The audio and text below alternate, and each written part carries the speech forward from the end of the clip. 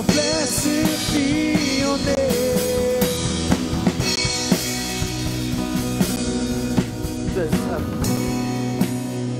Just as we come to the end of the service,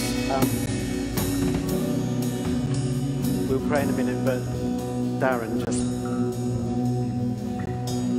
You're on? You should be on. Yep.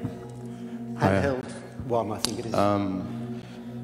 I've heard it said that people don't care how much you know until they know how much you care. And as the sermon was going,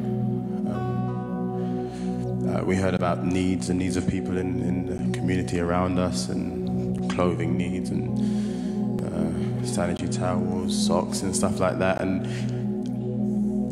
in that moment, it came to me that these are secondary needs. There is a primary need that is common to all man, all woman, and it's the need for a Savior. Eternity is real, and we shall all enter into it. And we need to enter in that narrow way. And when we meet those secondary needs, those people will probably be convinced that we care. And because we care about their temporal needs, we should care even more about those eternal needs. And it's the perfect opportunity for us to share the gospel with them. It's a perfect opportunity to let them know that Jesus Christ has the power to forgive sins, and all we need to do is repent and follow him, you know. And on that day, on that terrifying day, we can have joy, because we will be with him in paradise. The gospel is so important. Hopefully we can all find somebody to share the gospel with this week. A prayer that had never been missed that I've prayed is, Lord, as I go out, please prepare somebody to receive the gospel from me. And he usually answers that prayer every single time. Thank you very much. And just to remind you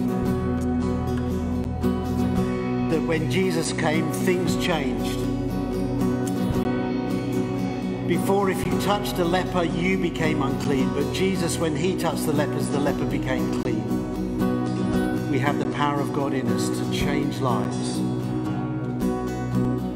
because we have Jesus in us. So, may God the Holy Trinity make you strong in faith and love, defend you on every side, and guide you in truth and peace, to bring reconciliation to this broken world.